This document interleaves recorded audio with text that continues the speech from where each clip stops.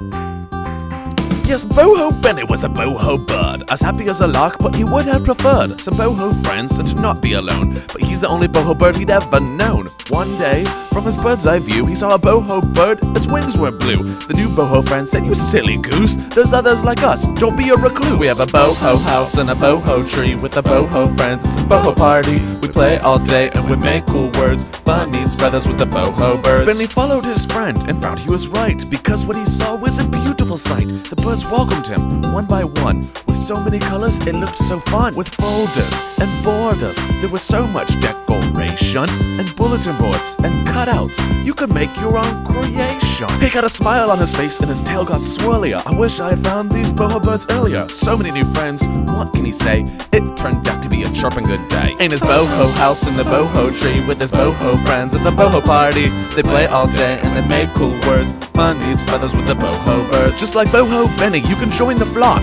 Find the boho birds and make a classroom rock with colors, numbers, cutouts, and words. Fun meets feathers with the boho birds.